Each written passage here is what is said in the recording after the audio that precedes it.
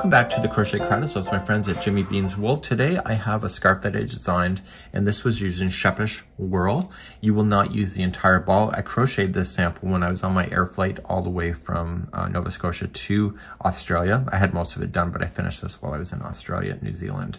So this yarn slowly transitions on its own. It's really fun to be able to do this and to watch it go. So you can see one side of the scarf is a different color because it's slowly changed over. If you would like to use more of a mass retail brand, you can use Red Heart here. It's a wrap rainbow. It does the same thing. And this is a really beautiful scarf. It's 84 inches long. I wanted a longer scarf with some extra long fringing here that I just used from my Scheepjes Whirl at the end. You can see that the colors were the same because I pulled it from the same ball at the end of it here, so it looks very different.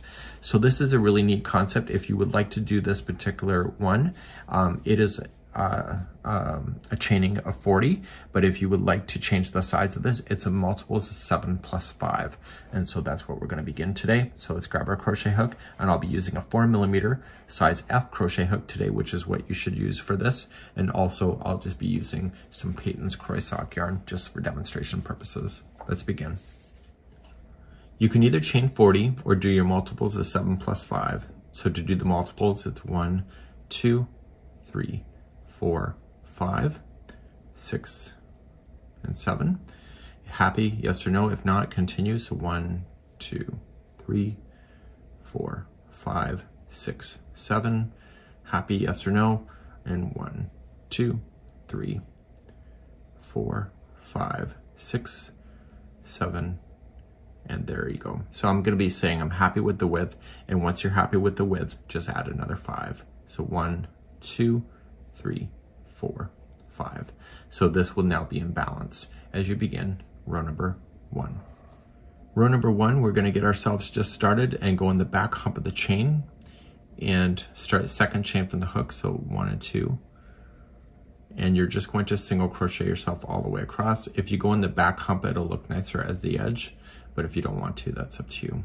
Okay, so just single crochet yourself all the way across your chain, and I'll be right back. So now just come all the way across. The beginning chain will feel a bit slow to you, but once we've got this set up now, it's going to get easier and easier as we go. Let's begin the second row. So second row is going to get ourselves set up on the shells. You're going to chain 1, and the first 3 in a row will be a single crochet each. So we have 1, 2, and 3. And now you're going to skip 2 stitches and go to the third, and you're going to apply 5 double crochets there. So we have 1, 2, 3,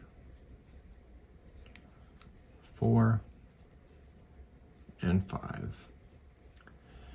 Skip 2 on this one again and go to the third and single crochet in that one plus the next one. So there's going to be 2 single crochets in a row. So we're going to start again. So it's skipping 2 and put 5 double crochets into the next. So we have 1, 2, 3, 4, and 5. Skipping 2, 1 and 2, go to the third one away and single crochet that one plus the next one. So there's always 2 single crochets in between these shells. Skipping 2, go to the third,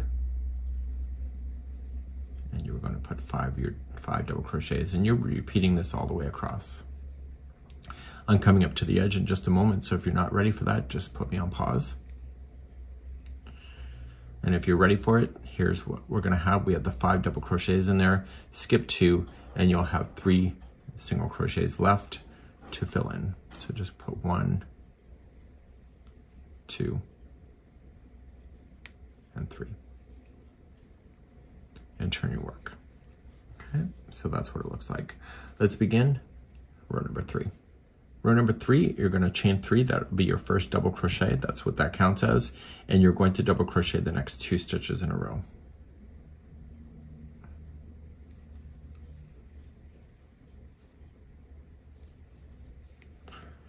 You're now going to chain 2, And you see the middle one of the grouping of the 5? It's the third one. So if you 1, 2, and 3, it's the third one. You'll single crochet that one. And then chain 2. And then you're going to reach down for these 2 single crochets that are between the shells and just put in a double crochet each. So this is providing framework that you can see within the project. Chain 2. Come to the middle one of the grouping of the shells, single crochet, chain 2, and then put a double crochet in each of the singles. So I need you to do this all the way across. If you're not ready for the ending, just put me on pause, and everybody else, we're going to keep on going. So just chain 2, single into the middle, and chain 2. And the last 3 are going to be a double crochet each. So just remember you got 3 stitches on the end.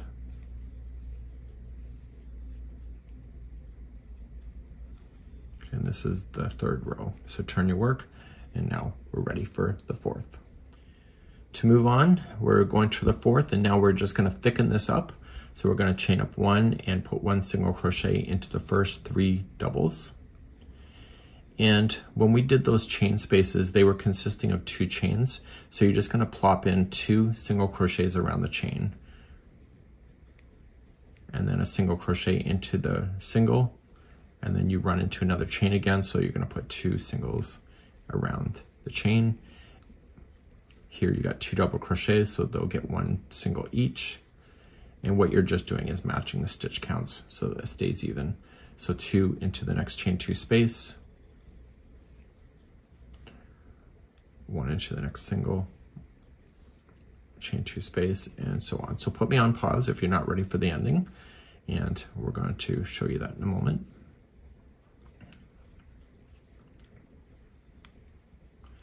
And at the very end, we're going to come up, and you still have your chain 2 before the end, so fill that in with 2 singles, and then you should have 2 double crochets in that chain 3, which counts. So when you get that final chain 3, make sure that you do put it into the chain work itself. Don't put it into a space. So just grab the top one here and single crochet in, and then you can turn your work. And now we're going to begin the repeating of 5 through 8. Okay, row number 5 through 8 is your repeat through the whole thing. So we're going to chain up 1, and you'll put 3 single crochets to start. Okay, so 1, 2, and 3. Now you're going to chain 2, skip 2, and single into the next. See where the single is? If you follow your eyes up, it's in the same positioning, so it makes it kind of easy to see it. Chain 2, and then skip 2, and then you're going to put 2 single crochets in a row. And those again match the framework that you see below. So chain 2, skip 2, and single into the next, chain 2, skip 2, and then you need 2 single crochets in a row. So look below to see what the counts are so that you can do this quicker. So chain 2, skip 2, single into the next, and put me on pause if you're not ready for the ending.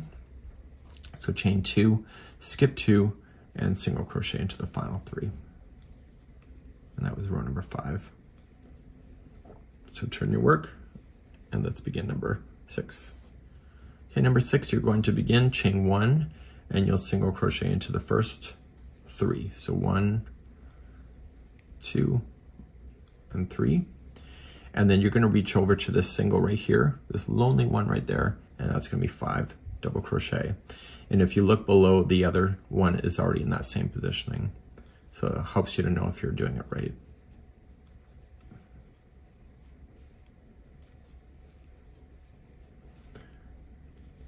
Okay, skipping 2.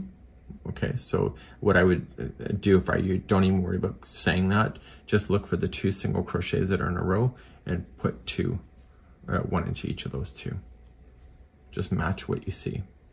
So this one here has to be a shell, so then it's 5 double crochet. So we have 1, 2,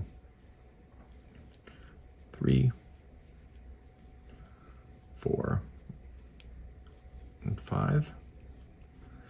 And just look for the next 2 singles and put in singles there.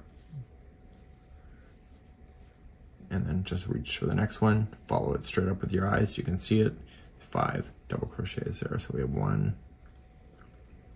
2, 3, 4, and 5. And if you're not ready for the ending, just put me on pause, and those that are ready, the last 3 are a single crochet each.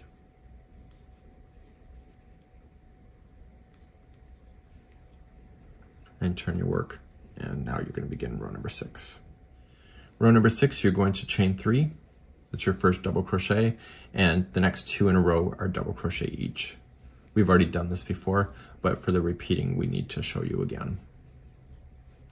So then chain 2, and go to the middle one of the grouping of the shell, single crochet in, chain 2, and look for the 2 singles that are between the shells right here. And you're going to apply 2 double crochets total, so 1 into each of those 2 that you find. Chain 2, 1 into the center of the shell, chain 2, and then 2 double crochets in a row using the single crochets.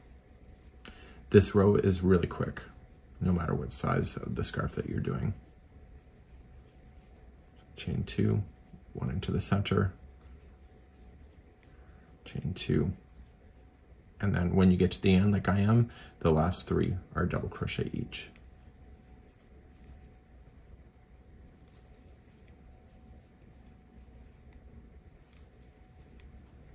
Okay, let's turn your work. And let's begin and do number 8. So 8 is the same concept to what we've done before. It's single crochet, so chain up 1 and apply 1 single crochet into each one of the stitches that you run into. And there is a chain 2 space, so that's right, you're getting 2 singles into each of the spaces first before jumping to the next available stitch. So this thickens it up and lets it lay flat when you have this and wearing it, and also crocheting it, you see it's staying pretty flat. So you're just single crocheting across. So please do this all the way across, and we're going to talk about fringing in just a few moments. And the fringing allows the scarf to have flow.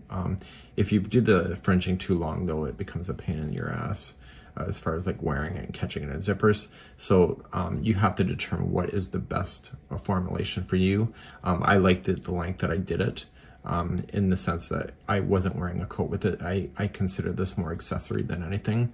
So you have to determine how you're wearing it, of course, and you don't want to wear it around machinery or anything like that so it doesn't get stuck into something. So what I just did is that I made the fringe, and the fringe is just whatever length that you would like to do. That one I think was pretty generous. I think it was actually 16 inches, and there's 3 strands of that, and it's folded into a fringing format. And then I just randomly, just evenly spaced it across the edging. And once I determined one side and how I wanted to do it, then I repeated the same thing for the other side. And so with different sock yarn, it can look very different like this. It can be artistic, and you have to determine what you prefer, I guess, at the end of the day. So this is the Ascot scarf, and designed by me, and that I hope that you enjoy. We'll see you again real soon. Bye-bye.